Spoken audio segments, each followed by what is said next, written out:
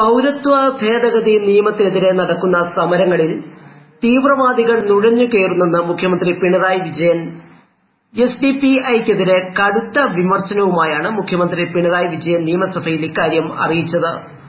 പൌരത്വ സമരങ്ങളിൽ അക്രമം ഉണ്ടാക്കുന്നത് എസ്ഡിപിഐ ആണെന്നും മഹൽ കമ്മിറ്റികൾ അവരുടെ പ്രതിഷേധ പരിപാടികളിൽ ഇവരുടെ നുഴഞ്ഞുകയറ്റം ശ്രദ്ധിക്കണമെന്നുമാണ് മുഖ്യമന്ത്രി പറഞ്ഞത്. നിയമസഭയിലെ ചോദ്യോത്തരവേളയിലായിരുന്നു മുഖ്യമന്ത്രിയുടെ ഈ പരാമർശം ഉണ്ടായത്.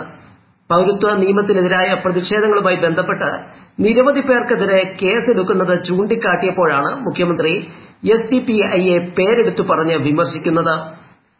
മഹൽ സമരങ്ങൾ തീവ്രവാദ സംഘങ്ങൾ കയറിക്കൂടി കാര്യങ്ങൾ വഴിതിരിച്ച് വിടാൻ ശ്രമിക്കുന്നുണ്ട്.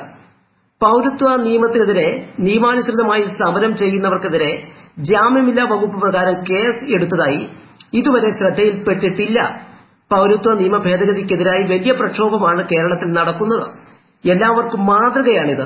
എന്നാൽ പ്രക്ഷോഭത്തിന്റെ മറവിൽ അക്രമമുണ്ടായാൽ ശക്തമായ നടപടി ഉണ്ടാകും. സമരം വഴിവിട്ടുപോയാൽ പോലീസ് കയ്യും കെട്ടി നോക്കി നിൽക്കില്ലെന്നും മുഖ്യമന്ത്രി നിയമസഭയിൽ പറഞ്ഞു. അതേസമയം മുഖ്യമന്ത്രിയുടെ നിലപാടിനും പരാമർശങ്ങൾക്കുമെതിരെ സഭയിൽ പ്രതിപക്ഷം പ്രതിഷേധമുണ്ടാക്കി. എസ്ഡിപിഐയെ പറയുമ്പോൾ പ്രതിപക്ഷം എന്തിനാണ് ബഹളം വെക്കുന്നതെന്നായി മുഖ്യമന്ത്രിയുടെ ചോദ്യം.